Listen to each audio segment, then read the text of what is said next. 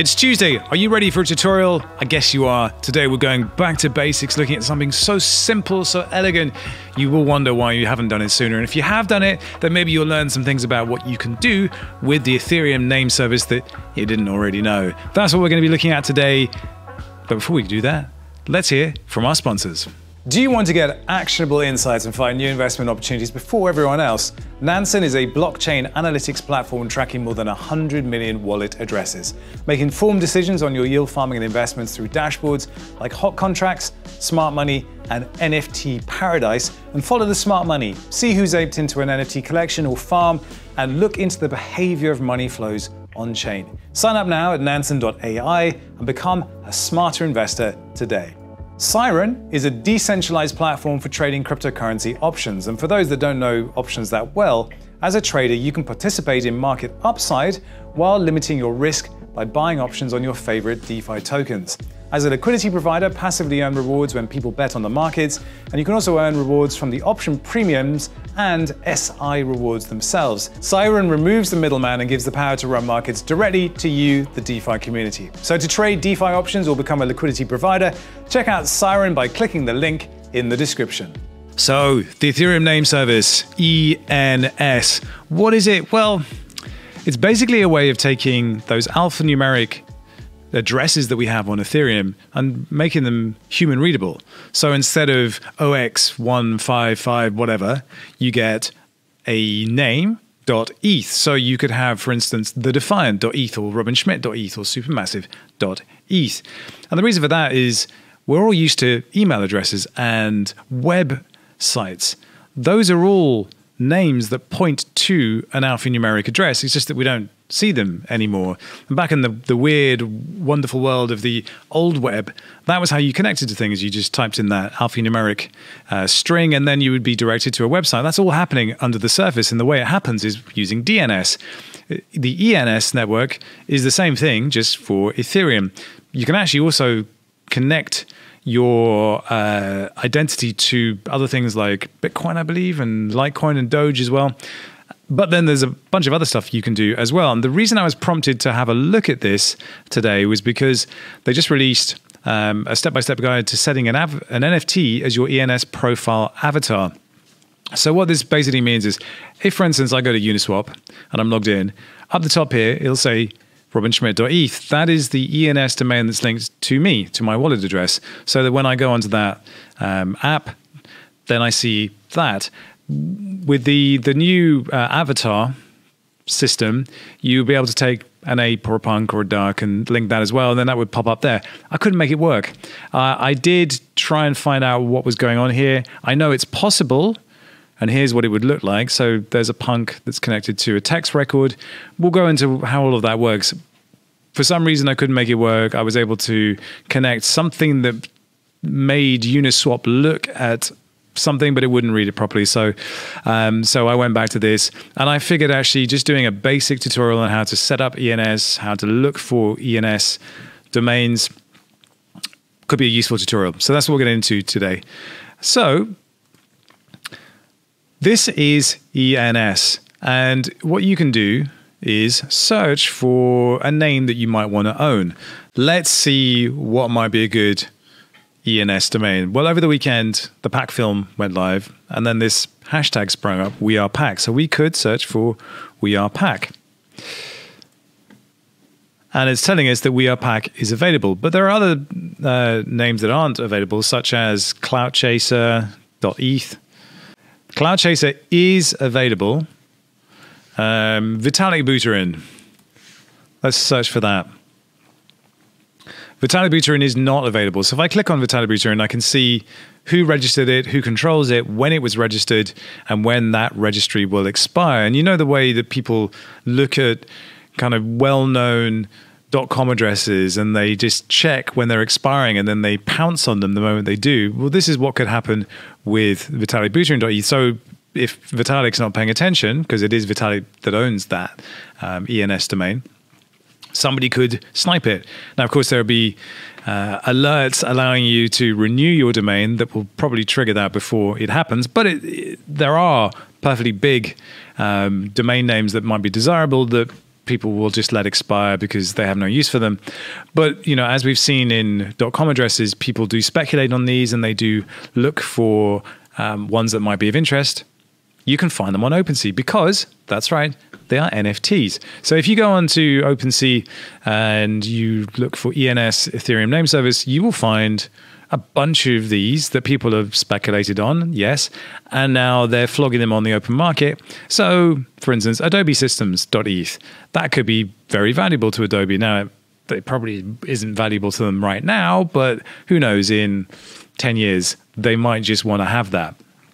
So there's all these different .eth addresses that you can pick up here, and you might end up finding one that you like. Now, this is still super early in this process. So, for instance, if I like types in "we are pack," well, then that is an ENS domain that I can have. So to register it, I would click on it and then select register. And there's a few steps that need to happen. You can change the period that you want to register it for. So you can change it to, I believe, let's see how far you can go. You can go a long way. Well, yes, there we go. We could go all the way up to 10 years, which really isn't going to cost you very much. And if you think about how valuable this domain could be to you over the course of the next 10, 20 years, if we believe that this whole ecosystem is going to change everything we know, that .eth address could be tied to your identity in a DeFi universe and a metaverse universe for a very long time. So locking it up and knowing that you have it, particularly when it's quite cheap now to do so, could be really valuable to you. And that's why me personally, I made sure I got robinschmidt.eth. I also got supermassive.eth and a couple of others. But for this very reason, it's cheap right now. So what you'll do is sign a transaction to complete that registration. And then that NFT that represents that registration will belong to you. One more thing you need to do to make it actually connect to your account. We'll just go through that now. So here's a list of the ENS domains that are connected to me, that are in my wallet right now. So if I look at robinschmidt.eth, that's me. And here we can see the registrant, well, that's me. The controller, that's me. What's the difference between the two? So the registrant is the person, thing that actually registered the address. So that's the main controller of the address. And the controller themselves can be somebody else. So you could be the registrant, but you could assign that control to someone that's running, say, day-to-day operations for that address. And that kind of gives you a picture of how this could be set up for organizations to manage ETH accounts and the flow of money between different accounts, and how a business might be handling its crypto, for instance. So if I go back to my account and click on the robinschmidt.eth, sorry, I was meant to go back here. There's also subdomains up here. So for instance, let's say the Defiant.eth. So let's say we had a Defiant.eth account that would handle contributions, that it would handle anything that might be coming in to that account. We could also have subdomains within that would be robin.thedefiant.eth. So it's exactly like email accounts. And you can add all of those, and you can add different ones for different people, so that as your organization grows, everyone can be connected through to the same tree of ENS, but have their own particular piece of that. So there's different ways that you can set that up, and different ways that you can have it organized for you. But there are certain permissions that you give up as a result of doing that. So it's definitely worth looking into those. It's kind of advanced stuff, probably not suitable for you. Down here, we also have, as you can see here, addresses linked. So before we can go into that, just need to make sure that we set the reverse record. So this reverse record here is what translates an address into a name. So it allows dApps to show in their interfaces robinschmidt.eth.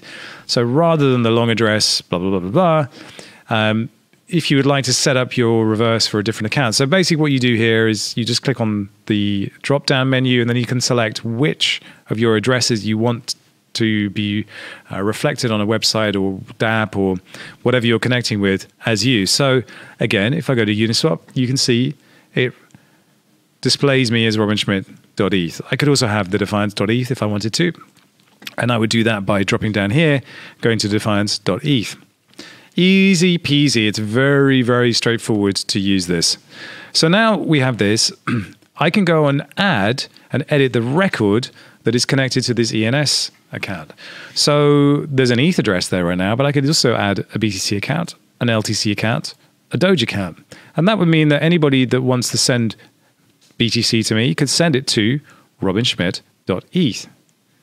Wild, huh? Similarly with LTC and similarly with Doge. Now here's where it got interesting. This is the string for a Bored Ape that I own that I was trying to use as my ENS avatar. I followed the instructions to the T and it didn't work. There will almost certainly be a reason why, but it didn't. You can also lock in your email address, a URL, description, keywords, your Twitter account, and a GitHub as well. And I'm sure they're going to be adding more records. In order to set up that record, you do have to sign a transaction. So there's gas to pay to do that. But it's very, very straightforward, except when it comes to the avatar. I couldn't make that work. But I do believe you can link to an HTTPS address, which would do the same thing. But obviously, that's not connecting to what's in your wallet.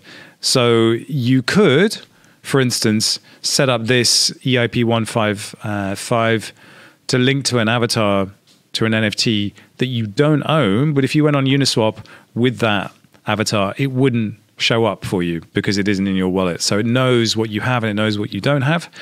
One last thing we can look at is the expiration date here. So this is giving you the time and date when your ENS is going to expire. And you can set up some alerts to make sure that you can renew that on time. Definitely something to be thinking about as well. But I imagine there's going to be a fair amount of speculation on these as this ecosystem grows. There already has been, to a degree. So that's basically how you set up ENS. It's definitely worth looking into what else you can do with it. The subdomains are particularly interesting if you're setting up an organization. And I think if we're looking to make DeFi and all of the value that we create easier for people to understand, .eth addresses are a very powerful part of that.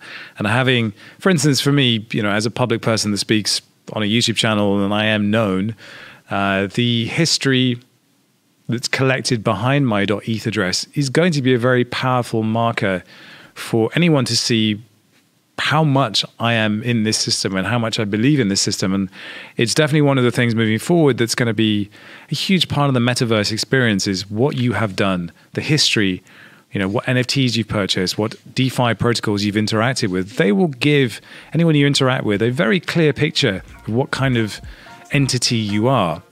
And that has value. Genuine, real value. And you can tie it to a .eth address. You can tie it to an identity that forms part of your avatar identity and your address identity. That's powerful stuff. And it's permissionless. You own it. The blockchain, huh? Amazing stuff. That's it for today's tutorial. If you have suggestions for something you'd like to see me cover, do drop it in the comments below. As always, do get subscribed. We're trying to get to 100,000 subscribers by the end of the year. I think we're going to get there. Some cool things coming up. Lots of interesting ways for us to kind of grow the audience for what we're doing without giving up, I don't know, bolting tokens on or doing stupid stuff that's just kind of short-termism. We're looking long-term here. So drop us a like, subscribe, get other people to subscribe because that's definitely going to help us grow this further and bring more eyeballs to what we're actually trying to do here. And yeah, go watch the Pack films. 11 hours of Pack. Amazing stuff. If you didn't know, I dropped an NFT right in the middle of the black hole that sits in the middle of Pack Film 3. Someone snapped it up, but that's not to say that I won't do that again at some point. So keep your eyes peeled for more stealth NFT drops coming in the future because it's just fun to do that. By the way, that NFT, it cost 4 cents to buy it. 4 cents. That's it. That's how I roll, innit? All right. I will see you on the next one. Have a great rest of your week. Peace out.